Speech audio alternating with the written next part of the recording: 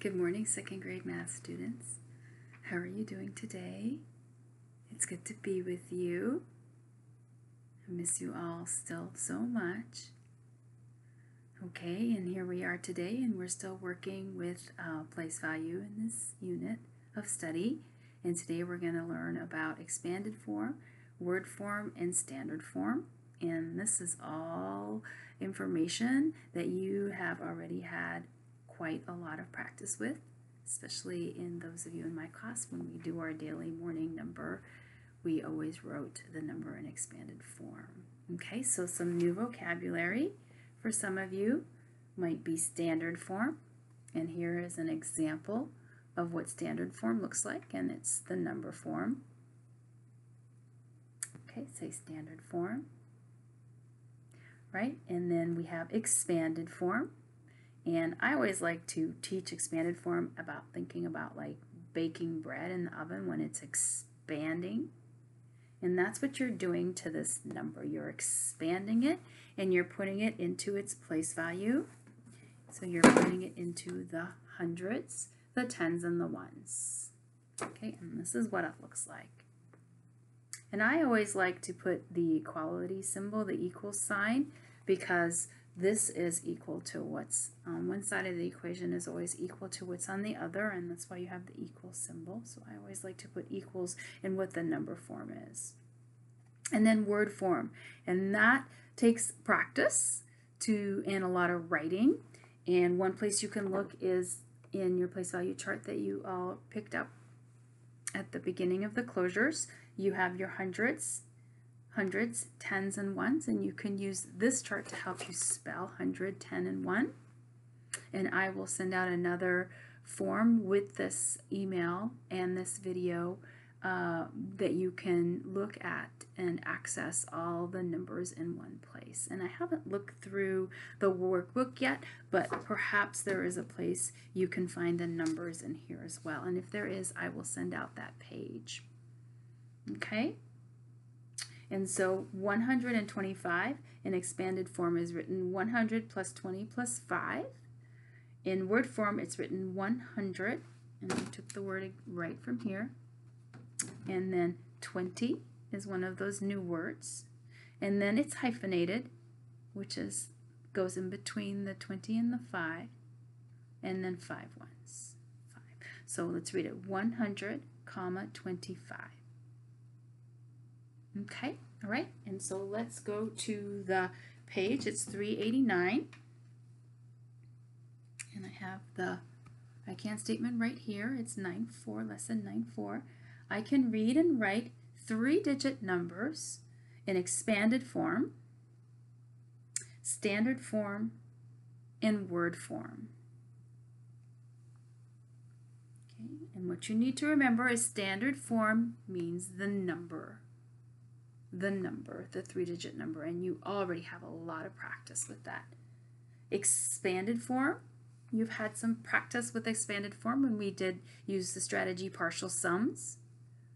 You put it into the place value, 100, hundreds, 20, hundreds, tens, and ones. Hundreds, tens, and ones, expanded form. And then word form, and word form is just going to take some practice. To practice writing out the words. It takes the longest, but it's important to know how to spell them all and how to write them. Okay, all right, let's get started. You will need your whiteboard for this activity and your workbook. And it says, what is another way to write the number 231? And then go ahead and explain. What is another way to write? So we're not using place value blocks today to do a model. We are actually writing it out. So one way is the standard form. So down here, do another way. Or challenge yourself and do both ways, both other ways that I just taught you. Okay.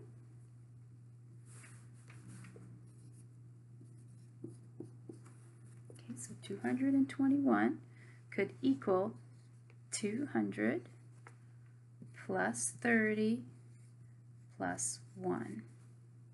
And if you write it out, you write the word 2 first, and then you look at your place value chart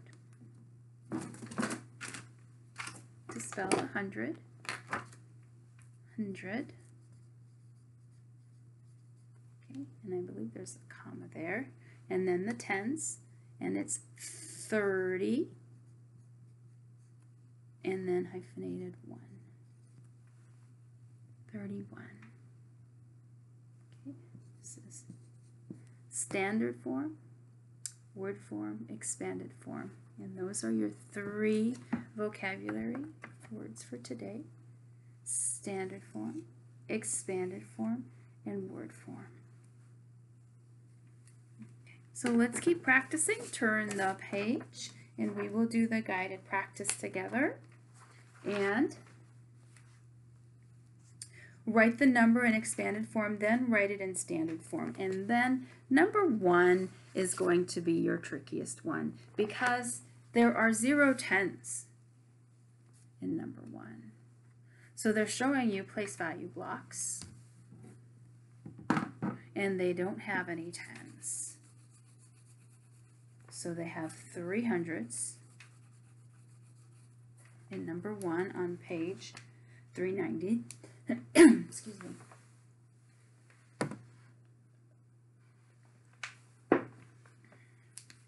They have 3 hundreds and then 5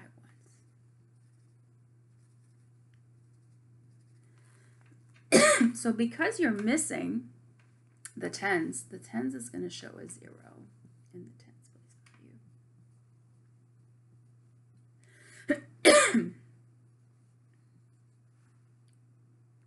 So when you write it in expanded form, you have 2 choices. You can show the tens value as a 0,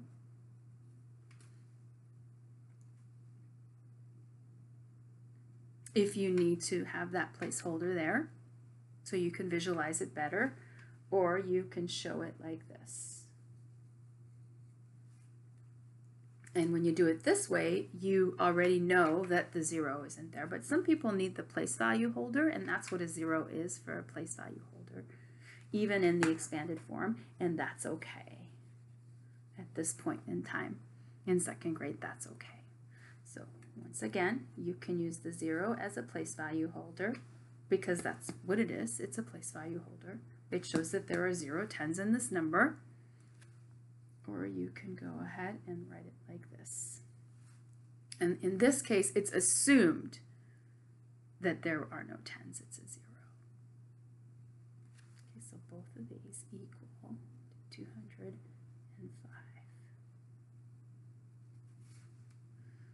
Okay, all right, so go ahead and work through those. There'll be another one of those on the following page, page 4. Okay, and one more guided practice. Write the number in expanded form, then write it in word form. So you count up the hundreds first. I see 1, 2, 3, 4, 5.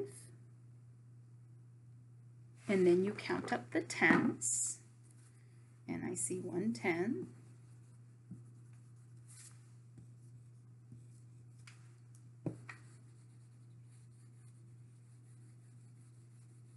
Okay, 500s. And I see 110, and I see 4 ones. So what is this number?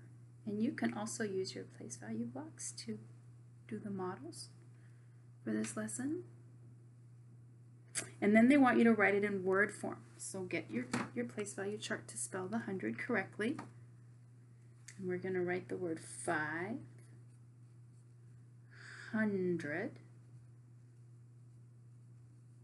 And then there's the 1. We don't write 110. Let's think about what this number is together with the ones. It's going to be 14. 500. 14. Okay. Because in the English language, you don't say 4 10s. I mean, 1 10 and 4 1s. Some other languages in Spanish, I believe you count like that. In French, May and Cora probably know how to do that. Okay, 514. Okay, we have teens in the English language, so we're going to have to be able to write all the teens. Okay. Right, and the other tricky ones will be 11 and 12. Okay, and those will both be on the chart that I send out with this video. Okay, go ahead and finish page 391 and 392. Okay, and I will see you again tomorrow for the next lesson. Right, remember, I can read and write 3-digit numbers in expanded form, standard form, and word form.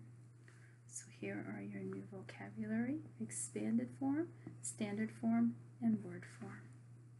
All right, take care, and I will see you again soon.